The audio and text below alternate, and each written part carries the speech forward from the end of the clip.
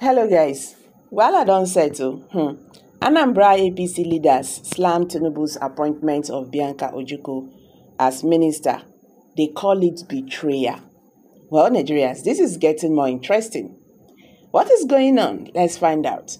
But before then, guys, if you are just joining us, please kindly subscribe to this channel. Don't forget to give us a thumbs up. Please like us now. Share this video, let it go viral. Thank you and God bless you. The All Progressive Congress, APC, leaders in Anambra State have openly condemned President Bola Tinubu's decision to appoint Ambassador Bianca Ojukwu as a minister designate. They described the move as a betrayal of party principles and raised concerns about the potential impact on the party's unity in the region. During an emergency meeting of APC stakeholders held in Awka on Thursday, party leaders voiced their frustration over the appointment. They characterized it as a breach of party loyalty that risks demoralizing APC supporters in Anambra State. High Chief Bonti Onwigbo, the Southeast Zonal Secretary of the APC and a member of the APC Elders Forum in Anambra, spoke on the behalf of the concerned stakeholders. He emphasized that the president's move undermines party cohesion by favoring individuals associated with rival political factions. This is nothing but as act of anti-party, and it is detrimental.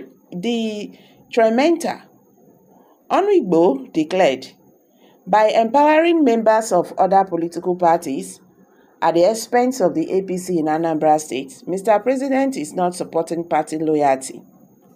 Onwigbo raised concerns about the recent appointment, questioning its implications. Is the president aiming to trigger a mass defection of APC members in Anambra to the All Progressive Grand Alliance, APGA? Is he subtly supporting APGA's interest in Anambra State? He described the situation as unprecedented and deeply discouraging, expressing frustration that the national leadership appears to be boosting opposition parties at the expense of the APC.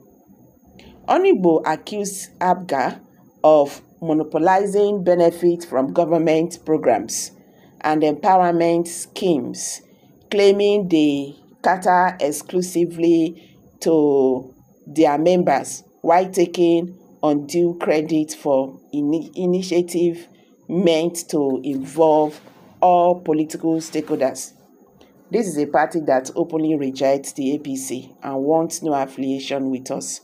Yet, Mr. President is empowering them with this appointment, he stated.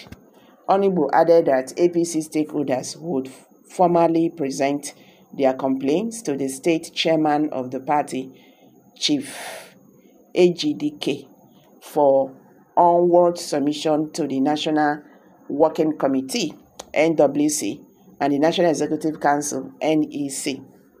See, these people, they don't even know that Tinubu is even smarter. You understand? Tinubu know what he's doing, no? Tinubu know what he's doing. See, let me not just go there. Let's quickly hit the comment section. Let's hear what Nigerians have to say concerning this. One thing you guys should know is that Tinubu appoints his cabinet across board, okay?